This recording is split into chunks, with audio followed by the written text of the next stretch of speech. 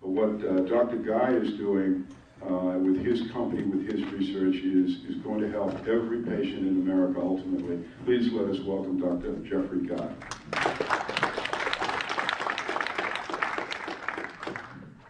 Well, thank you very much indeed, and thank you to Patients Out Time for inviting me to the conference. I'm sorry I couldn't make the Iowa conference. I contracted pneumonia and nearly died at the time, and subsequently contracted diabetes. So if I go a little bit woozy in the middle, you know that's because I haven't had enough lunch. I know quite well, therefore, how one lives on with a drug on which one totally needs for survival. No insulin, no life with diabetes. I heard this morning some interesting testimonies with regard to patients and their consumption of marijuana or cannabis in the US. I took the liberty of putting this slide in my presentation this morning, having heard the presentations. We have a completely different circumstance in the United Kingdom. Medicinal cannabis is wholeheartedly supported by the British government. This is a statement from the Home Secretary, so that's the equivalent of the Minister of the Interior and the head of the DEA who put together. It's interesting to note that he is making a comment which says if the trials, as he believes they will be, are successful, he would recommend to the Medicines Control Agency that the medicine should be authorised. It's very interesting that the head of the Home Office should be talking to the, saying that he's going to recommend to the Department of Health what they should do. And the reason he can do this is this whole program is sanctioned from the Cabinet Office, and that's number 10, that's from the Prime Minister's office downwards. And this situation pertains in most countries throughout Europe. You also heard a little bit about Canada as well. So we've been able to take our program forwards with full government support at every step along the way, and that indeed has been extremely helpful. I'm sure a lot of you have heard over the last couple of days about the cannabinoid system, but I usually start presentations to other pharmaceutical companies and other research colleagues by saying, did you realize that there is a mammalian cannabinoid system? The receptors are more abundant than any other receptor system in the body. That activation of those receptors results in some very prime and primordial activities. Esther will have told you about blocking CB1 receptors in newborn mammals. They just fail to start suckling. Some of the functions of the cannabinoid system really go a long way back in the evolution of mammals and humans. And that is that view is further enhanced by the fact that the cannabinoid receptor system, the cannabinoids are found presynaptically on a range of neurotransmitting receptors. There's a very short list here. I don't have a pointer, but I can use if you can see, that's right, you can see the PowerPoint pointer.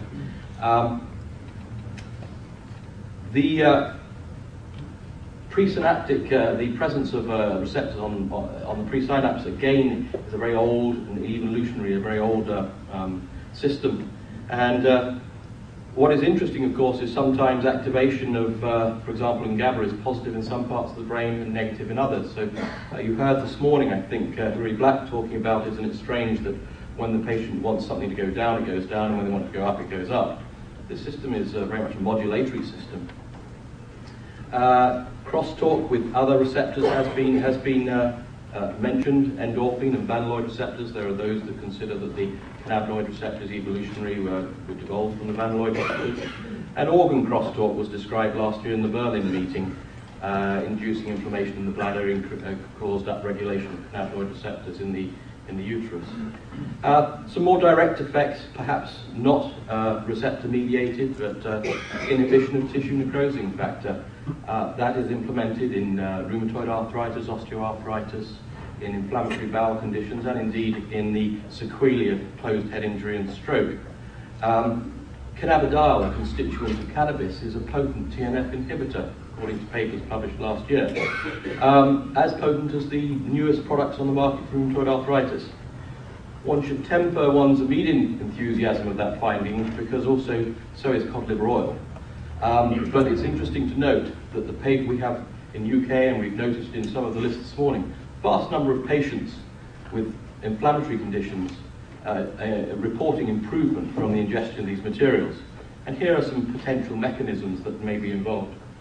And then, of course, you've probably heard of the endocannabinoids, the natural ligand for these receptors, the anandamide, 2-arachidonylglycerol, nolidine ether more recently. And work is now beginning to show a sort of a total circle, in so much as CBD is constituent cannabis is now considered to increase the production of 2-AG and inhibit the uptake of 2-AG. And for the scientists, the medical scientists, that starts to sound just like the stuff of normal pharmaceuticals, normal modern drugs. So by now you might, if you're new to this area, none of you are, but I have to talk to a lot of people that are, you start thinking, well, this is interesting. Where would we find a ligand? Where would we find a key to these locks? Where would we find a drug that might have an effect? Well, there's a very convenient source of cannabinoids.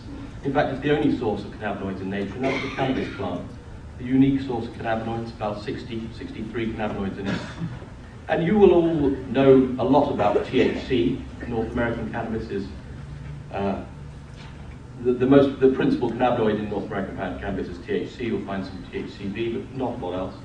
European cannabis, you'll see a lot of more CBD, cannabidiol. It's about a 50-50 ratio. And if you go back through the literature, as indeed Ethan will have described to you, Ethan Russo, Dr. Russo will have described to you, some of the very potent and powerful reports of the effects of cannabis as medicines really occurred in the later years of the 19th century and the early years of the 20th century. And one could be fairly sure at that time that the patients were not taking high THC recreational cannabis.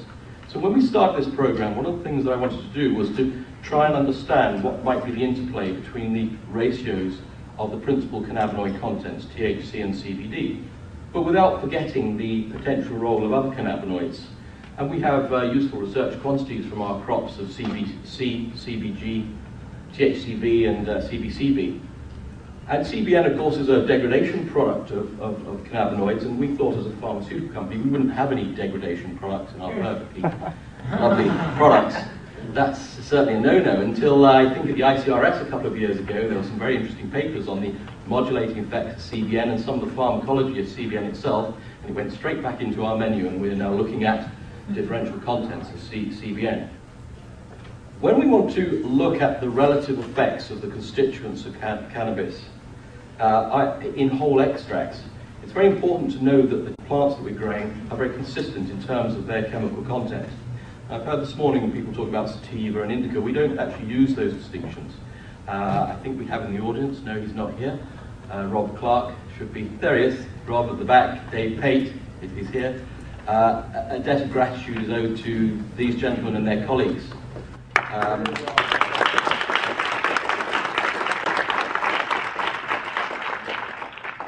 Through the dark years, having worked hard and produced some excellent chemobars, we distinguish our plants mainly by their chemical constituents. Clearly, obviously, the plants have to render themselves useful for economic growing in terms of their size, in terms of their disease resistance, and short growing period. And I think Rob may have spoken something about that yesterday.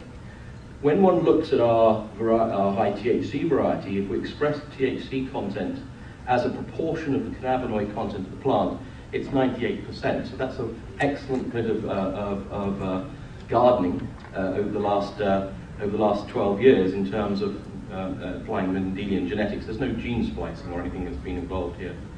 But what is more important is to look at this number here, because this is what the regulators want to see. Consistency, a relative coefficient of variation of less than 1.4%. The cannabinoid production of these plants is under direct genetic control. It's a direct product of the plant. It's not an end product or a byproduct of ripening or something else. I'm not sure we know why the plants have the cannabinoids, but if you control the genetics of the plant through specific breeding, you'll control the ratio. Here's the number again for CBD. Recent assays in our house have shown that we have now 96% CBD as a proportion of cannabinoids. Look at this coefficient of variation again, 1.2%. So we're beginning to be able to produce starting materials, the likes of which are equivalent to the sorts of materials that the regulators throughout the world would normally want to look at. Just as a side, I think the FDA specification for THC in Marinol is only 95% pure, of which 2% can be delta-8. And of course, that's a racemate, that's 2 optical isomers. nature is stereospecific. Nature will only produce one optical isomer of a plant. So, a little comment perhaps about quantities of cannabis. We're currently producing 30 tons a year. And that's wet, 3 tons dry weight. And we've now just stepped that up to 100 tons. And we have in place the ability to grow 300 tons of cannabis a year.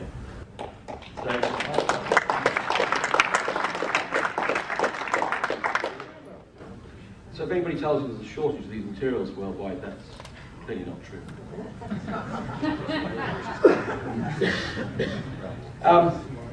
What is a cannabis-based medicine to us? I firmly believe that the molecules in a plant can work together to provide synergy, and some of them will work to counteract the side effects of the others. If you give THC, pure THC, to a patient, you will get some of the pharmacology, or all the pharmacology of THC. You will also get 100% of the side effects of THC. And I think those patients that have used Marinol will be witness to that sort of problem. And so we set out to try and describe whether there was synergy in terms of efficacy of these materials. And unlike Mark Ware this morning, who is a true scientist and to be admired greatly, I somewhat use Bayesian statistics. I work on the basis that my ante is that I believe that we're going to find a product that works, and therefore my research there has to, in the posterior, show that I've demonstrated that. Pharmaceutical companies do not set out to spend many, many years showing products don't work. And I think that is actually human nature within medicine as well. For those physicians here, how many of you can prescribe a drug to patients and 10 in a row come back and say it doesn't work, doc? And you say, but the paper in last week's New England Journal of Medicine says it does. If it's not working the first 6 to 10, you're probably in trouble. So what we do is we make whole extracts of the plants. That's the cannabinoids and the non-cannabinoid constituents. We standardize these to the satisfaction of the international regulatory regulators. And then we measure them precisely for their cannabinoid, both principal and secondary cannabinoids, and their non-cannabinoid constituents, and we then blend them into specific ratios. And it's that standardized material that we can use for trials. This is addressing some of the questions that Mark was bringing up this morning. How can you start comparative trials if you don't know whether you're comparing apples with apples? We incorporate these materials into non-smoke delivery systems. I'll talk about that. From there onwards, it's a solid slog. It's pharmaceutical development. What we have to do is demonstrate to the satisfaction of our peer group of scientists, not to yourselves, because I think most of you are very strong believers, the satisfaction of our peer group of scientists, objective scientific truth that supports quality, safety, and efficacy of these materials. That's my job. That's what I set out to do. I said I'd do that 4 years ago, and we're on our way to doing that. What is the typical content of it? That scientific truth, when published, can be used by anybody, anywhere in the world, to pursue whichever argument they would wish to pursue. What is the content? Just to show you that we're remaining as true to the plant as we can be. Well, here is the THC content that I've just shown you before. Sorry, this number's changed now, it's gone up. Slightly old line there, and CBD. You'll also see in each of our extracts you'd have some minor cannabinoids, THCV, CBC, CBN. Much to Ethan's pleasure, a range of terpenes, of course, and flavonoids spelt with an O, Ethan. I just corrected that this morning as well. I apparently haven't been able to spell flavonoid for the last few years. I suppose if that was in a top scientific review, my protocols might have got thrown out on that basis as well. So you've probably gathered that I think cannabinoid ratios are important, and that one shouldn't just jump in and use the cannabis that satisfies satiation of a recreational desire. We should think about the cannabis that may be best for the patient, and you've heard some of that from Hilary this morning, and certainly from Valerie, who I've been aware of Valerie's work for a number of years. And the next point about developing a cannabis-based medicine is to get the delivery right, so you can get consistency of delivery, because there's no point doing comparative studies if you're not comparing apples with apples again. We've heard again this morning that the pharmacology following an inhaled delivery of these materials may be different from a sublingual delivery. That is probably absolutely correct. The sequence of events, the order in which the side effects will occur with a drug will be determined by the rate and the route of delivery. We see that with a wide range of drugs. So we've formulated in sublingual sprays. These can be used oromucosally, so any part of the oral mucosa, buccal formulations, and inhalers. Just a short note, in the United Kingdom we were asked by the Home Office, in the middle of all of the enthusiasm to get going, by the way, Dr. Guy, how can we ensure that the patient with the prescription is the one that gets the drug? And how do you stop them having a few friends around on a Friday night?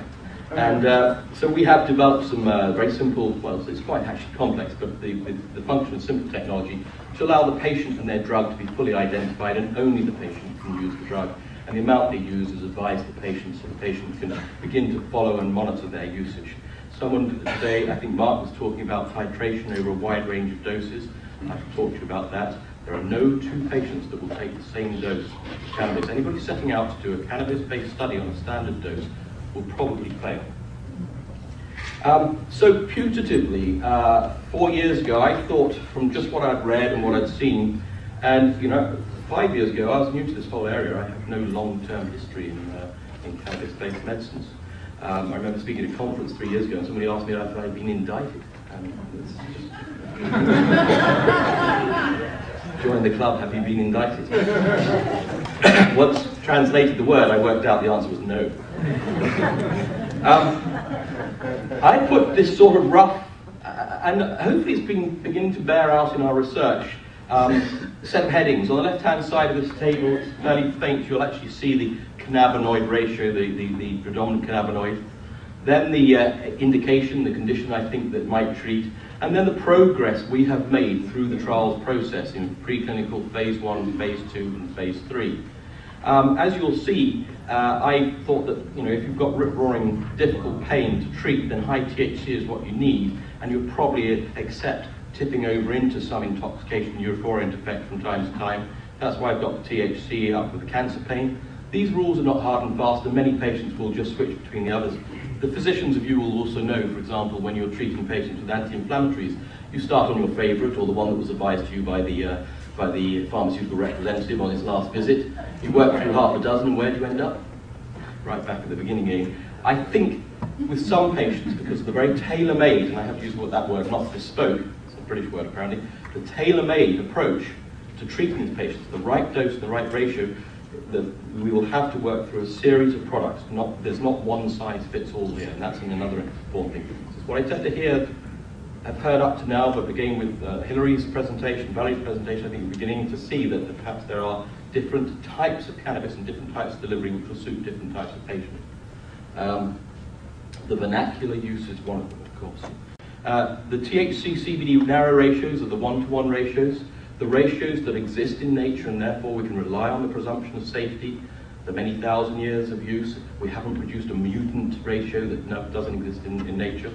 And as we move into the higher CBD ratios, moving towards those anti-inflammatory effects that they have there, but maintaining some of the neurogenic analgesic effects of THC, we'll start moving into some newer areas. The regulators will want to see more data on the bottom of this table and less data at the top of the table. Strange that, isn't it? But that's the case. Anything that looks just like recreational cannabis is the sort of thing that the UK and the European regulators say, well, we know all about that, that's safe. But Dr. Guy, tell us a bit about CBD. We're currently having to carry out 2-year toxicity studies for any CBD-containing materials. What about approved clinical indications? If you want to set out and do some clinical trials, you have to get the authorities to let you do them. Suffice to say, here's the ones we've had approved so far, but it's actually easy to say we've had all the ones we've requested approved, and approved within 35 days on each and every occasion.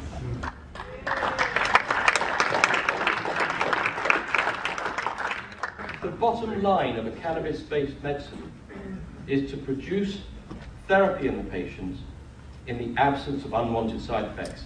In a lot of our patients, getting high or stoned is totally unwanted. They do not want to swap one disability of not being able to get out of their wheelchair with another one of not being able to get up off the floor.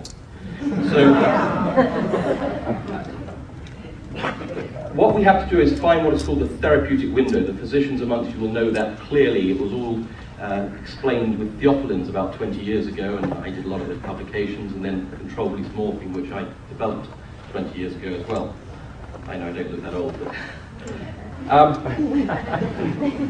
We worked out from day one that there will be a vast inter-individual variation of doses. No two patients will take the same dose. That was on our experience of morphine. I can tell you we have some patients totally controlled on 3 or 4 milligrams of cannabinoid equivalent a day, and others needing 120 milligrams a day. So we have to think about patients auto-titrating, but remember, if we change the route of delivery, we change their dosing cues. What is it they're going to feel? Could you repeat those numbers? From a little one to a big, 4 to 120. Thank you. Okay? And there's no real clustering. It's straight across the board.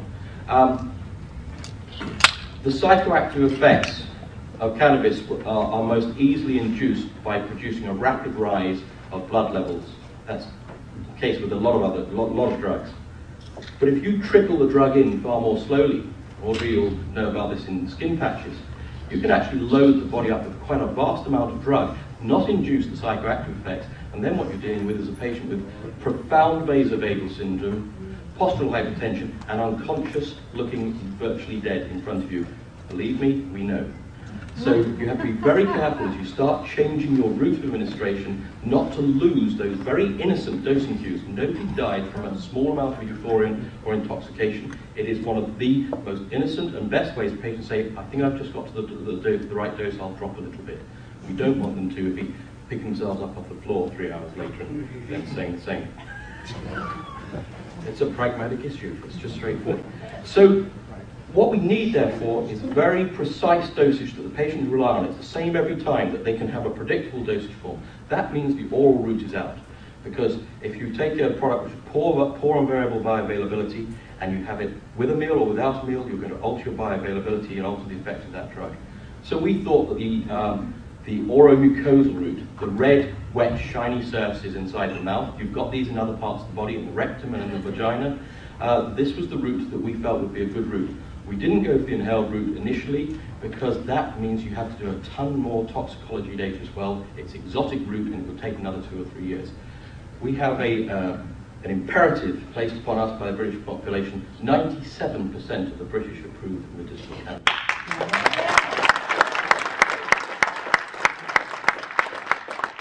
Our imperative is to get a product on the market. We'll refine it over the coming years. We've carried out 8 phase 1 pharmacokinetic studies in 15 different formulations, 60 subjects. And just to confuse you a little bit, don't worry about this slide, it's a bit noisy.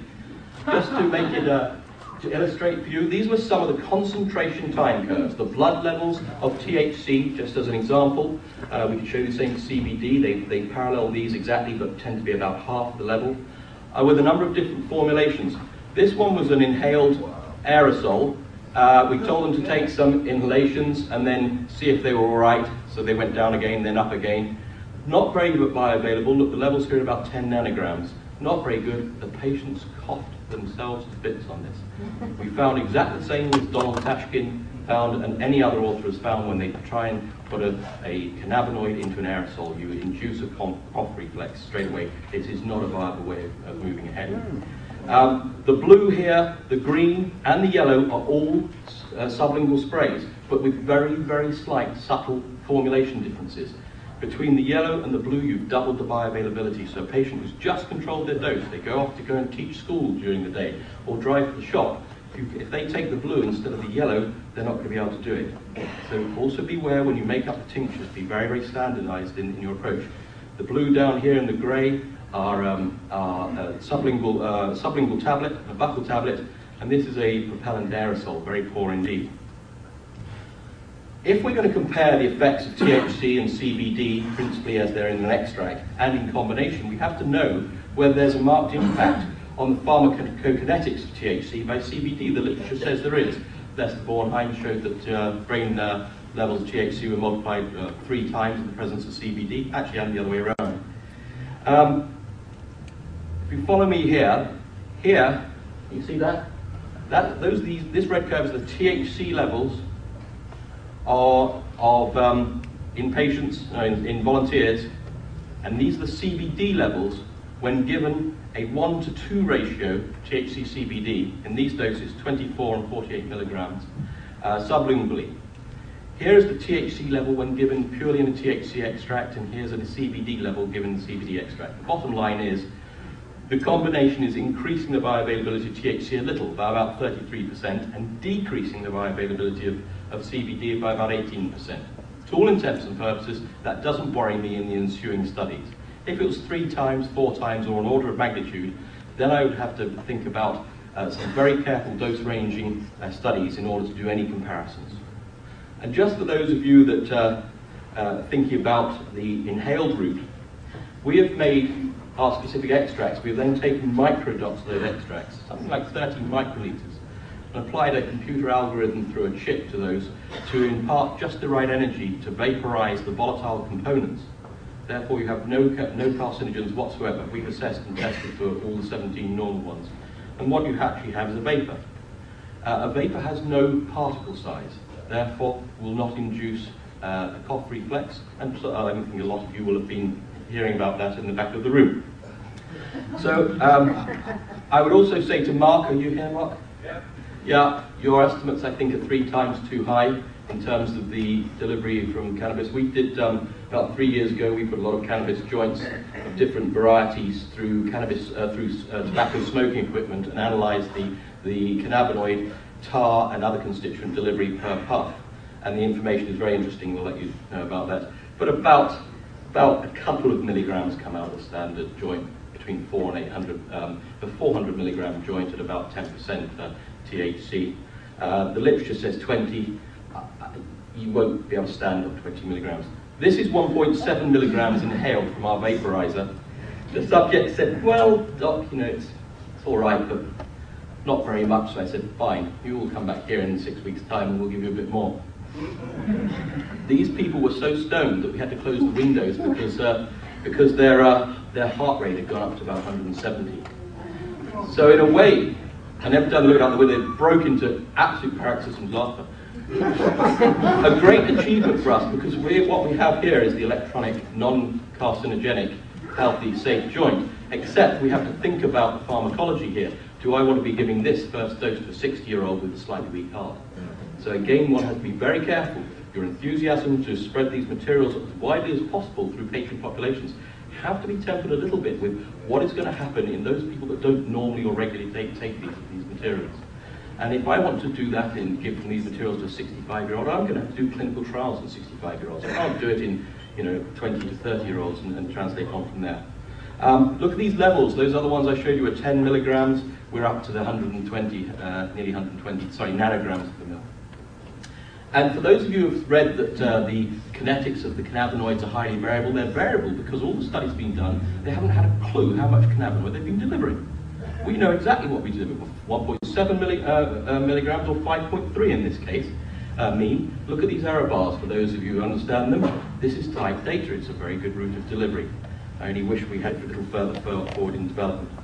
There will be a role for both the sublingual routes, the oral mucosal routes, and the inhaled route. But the relative effects of the cannabinoids and the ratios will change. I have no doubt about that. So we have to be very careful with switching from one to another. I'm going to show you some results now of some clinical trials. The first 3 were done to a design that I'll just let you know about. I'll tell you about it well. This one here was done at the this one was Dr. Nutcutt. I think you know about Dr. Nutcutt. He's a pain specialist. His patients have multiple sclerosis, spinal cord injury. Professor Wade, Professor of Rehabilitation at Oxford University in the UK. His unit, the Rivermead unit, gives its name to the Rivermead Rehabilitation Index, which he invented. Spalding Bolter, our own doctors in our own unit. Dr. Fowler is a world expert on bladder innovation. She is a uroneurologist at the Institute of Neurology at Queen Square in London. That's the National Hospital for the Diseased Nervous System. We're recruiting the best hospitals in the UK, and the last little study was done in Leicester. Having thought about the literature and some of the problems that naive patients get when they first smoke or meet these materials, I didn't want to upset a randomized blinded study with patients learning how to use them. So what we did in our first 3 studies, we used a within-patient trial design. They had 2 weeks of getting used to the medicines. Every time they had a new medicine, they spent the whole day in hospital, monitored to do that, followed by a period where they took one of these 4 medicines, either THC extract, CBD extract, or the 1-to-1 or placebo, double-blind, randomized, controlled fashion. In Dr. Notcutt's study, they had a week at a time, and when they'd done 4 weeks, we re-randomized them. They had another 4 weeks, a very, very tight study, and then they were allowed to extend for the long-term period if they'd got benefit. Just to show you, these are the results. These have been published. They're available. Dr. Notcutt has published these. What we found when we looked at mean difference score in this group of patients, this was 16 patients with Dr. Notcutt, is that the THC CBD was superior in this area and statistically significant. For those of you not familiar with this, when we see p-values on the screen here, they have to be less than 0.5, less than a 1 in 20 chance of just having arrived at the answer by chance. This was really very encouraging, a very small study with these numbers. And if you get these sorts of p-values in small studies, it could indicate, could just be a chance, so bear in mind these are very early days, could indicate you've got quite a marked change there. Here's an interesting point. In these group of patients, the THC didn't seem to do so well, but this was fascinating. Although only a trend, the CBD controlled the neuropathic pain entirely in 2 of the patients in this group. And we bore that in mind. We'd added the CBD extract in really as a positive control at this point of the program. We were thinking about it for epilepsy, for schizophrenia, and bipolar disorders, and I think you've heard a little bit about that. We didn't expect to see anything from it.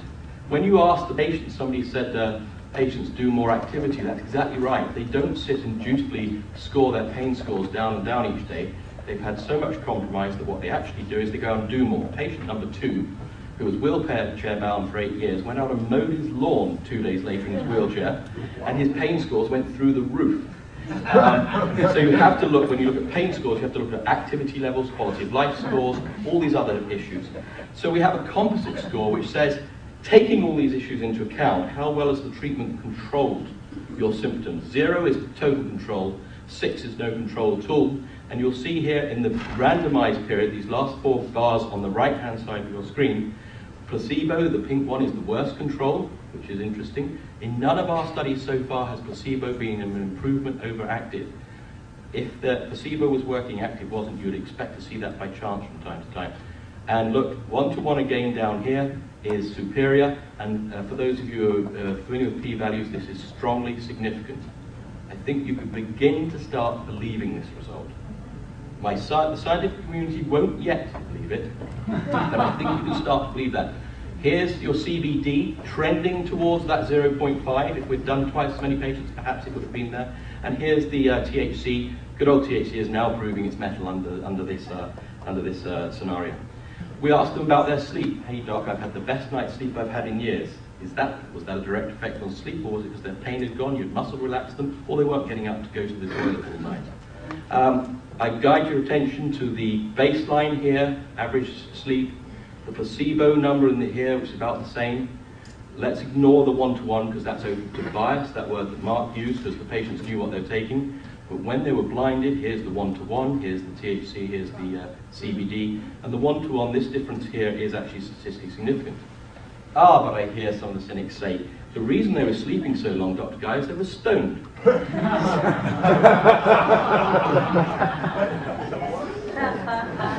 tend to sleep after a general anaesthetic, don't you? So we asked them, what about your sleep quality? They said, well, it's very good actually, and here the same rigor pertains here. On the basis of this, we now had a medicine that seemed to take away pain and provide sleep. If you read the label on a patented bottle of cannabis from 100 years ago, that's exactly what it said. So I don't think we can congratulate ourselves on having discovered it.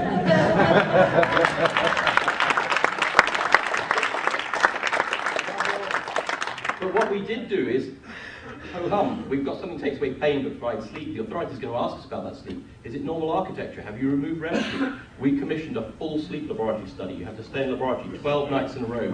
We produced nearly 4 kilometers of EEGs. And I can't, we've just got the results through, we'll publish later on. Basically, THC is not affecting sleep architecture abnormally. That CBD is slightly alerting, and I think someone this morning said that, and from what the patients told them, and that when you add, but there was some post-drone effect of THC, some effects on memory, cognition, and simple reaction times the morning after, but when you add the CBD in, they disappeared. So again, this is further proof that CBD is ameliorating or attenuating some of those effects of THC. So for some patients, don't give them THC on their own. Now we switch from the east coast of England right over to Oxford, Venerable State. This data is hot off the press. You are the first people in the world to see this. It is being written up as a study. I can't show you all the data, but here I'll show you 2 slides. These patients are severe multiple sclerosis, all of them severe multiple sclerosis. Kurtzker score 6.57, wheelchair bound or bed bound.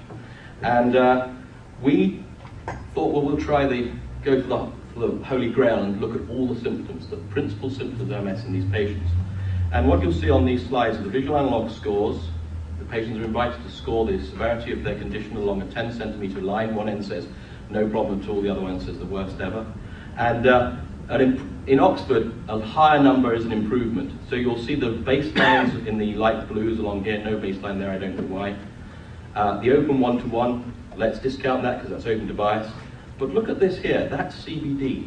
There, there, there, and there. Suddenly this Cinderella molecule that nobody was interested in, some people have said it have no root at all, seem to be having a marked effect in these patients, as was THC, as was the combination, and here's placebo down here.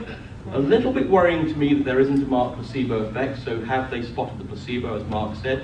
We probably don't think so, but some of these effects were marked. In about 4 out of 20 patients that we see going through the studies, we truly change lives. And any of you who have seen the Panorama program, that's probably our equivalent to your 48 minutes, and it lasts about 45, well, the 48 hours you have this, right? A lady that had adductor spasm could not separate her legs for about 10 years, got onto a horse and rode it. Very interesting. But then we have to think about, yes, so there's potential efficacy.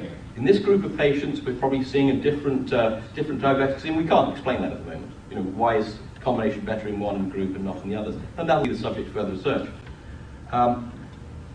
Here's the intoxication score, the visual analog score from the patients on their level of intoxication. Bearing in mind we were asking them to push the dose to what they could. First we'll look at placebo on the far right there. So even on placebo they thought that they had a 9 out of 100 score. THC's up the top, not surprising, and the CBD and the one-to-one are slightly less. No statistical significance there, and we'll have to see larger groups. But again, something interesting to see. But let's be clear here. I've heard some criticism of our stance here. If one takes too much of our medicines, you'll get exactly the same side effects in terms of euphoriant, intoxicating effects as if one is smoking cannabis. So we say that it is not necessary to do that to get your side effects, it is effective, and that's the stance we take. And in a way, I'm quite pleased. I'd rather they have those sort of side effects than the side effects you find from Marinol, because it means we would have failed to bottle the essence of cannabis.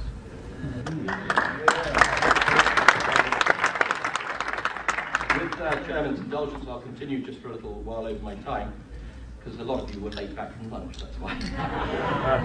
Queen Square in London is the most prestigious neurological centre in the UK, probably in Europe. There's a whole department dedicated to the neurology of the bladder. Bladder dysfunction in multiple sclerosis patients is very worrisome and a very difficult and troubling symptom. At Queen Square, we looked at 21 patients who were candidates for permanent indwelling catheter. They were end of the road, and once you have a permanent indwelling catheter, your life expectancy drops. So it's a life-threatening condition in terms of the instrumentation of the bladder. And we carried out an open study, so it's open to quite a considerable amount of period effect and bias, but I'll show you the data in any case. If we look at the mean number of incontinence episodes in these patients, and something I want to say, in the previous 2 studies, these patients came to us having failed on every other medicine, but still taking all those other medicines. So placebo isn't placebo alone, it's all of their other standard medicines. Sorry, I forgot to tell you that.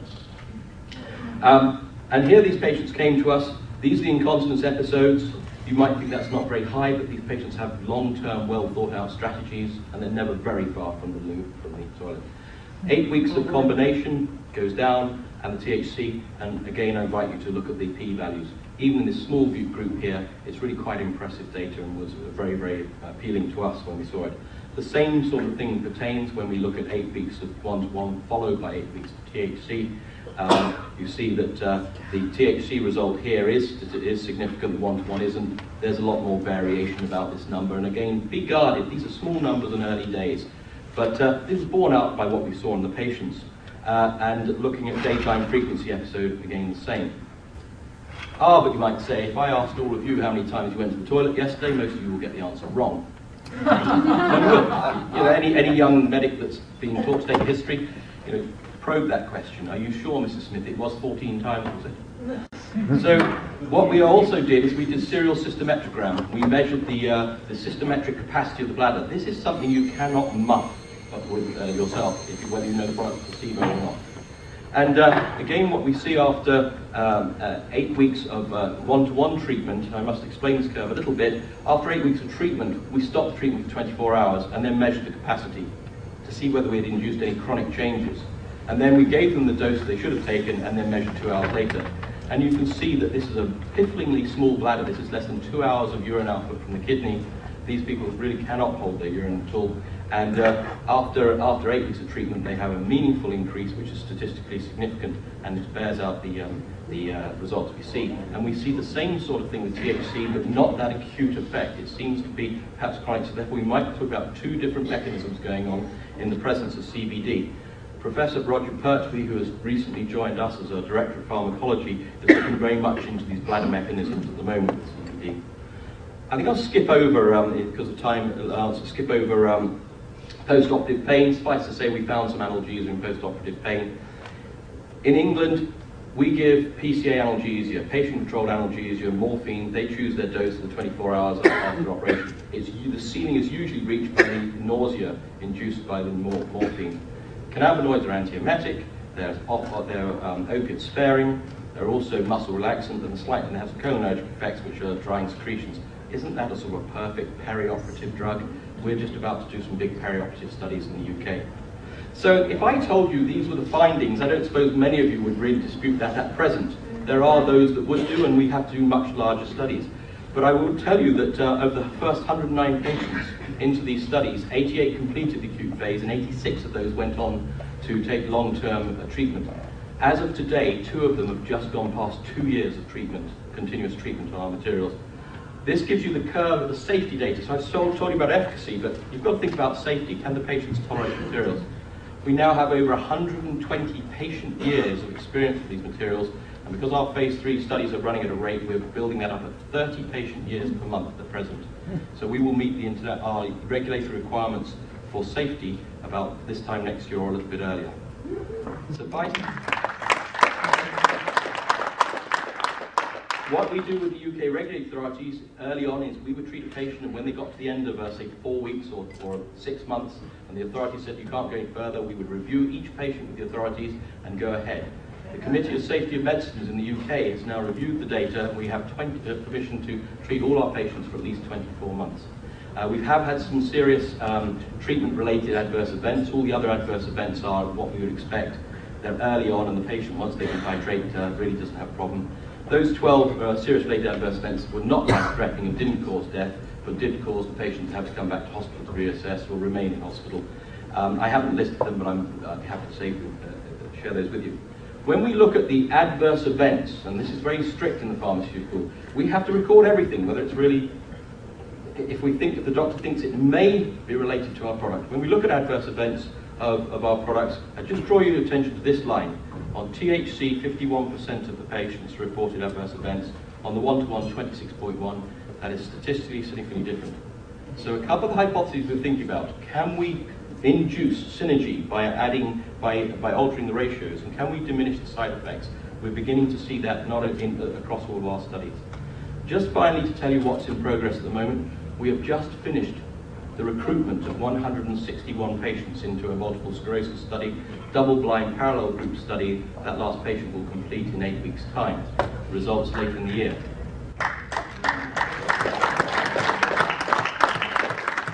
In addition to that, we have a neuropathic pain in multiple sclerosis study underway.